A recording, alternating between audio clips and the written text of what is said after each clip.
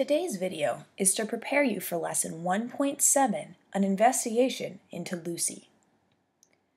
The first thing that we're going to talk about is the evidence surrounding evolution or the change in the human population over time. We'll be discussing taxonomic groups and how organisms are organized.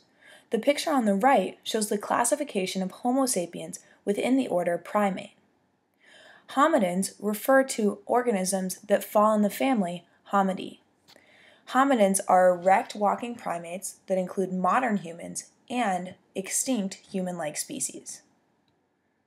When we talk about evolution, evolution does not happen within a single organism over the span of its life. Evolution is the result in changes in populations of organisms or groups of individuals of the same species that live in the same place at the same time.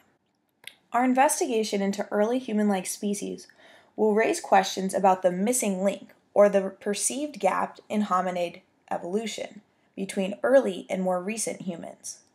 Lots of evidence we will look at is in the form of fossils.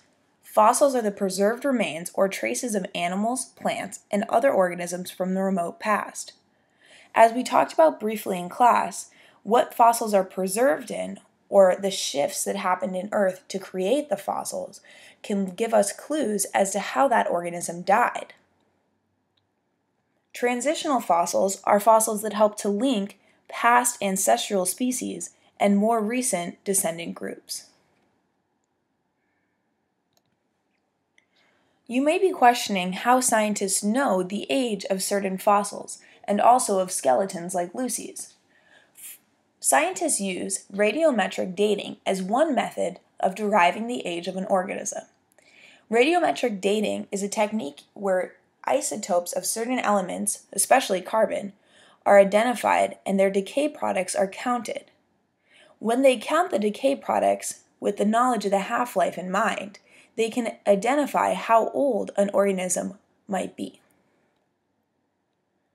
The picture on the left is a picture of Lucy's fossil. We'll be looking at this more deeply tomorrow in class. On the right-hand side is a skeleton of a Homo sapien. As always, make sure to complete the research check found on the class website. Have a great day.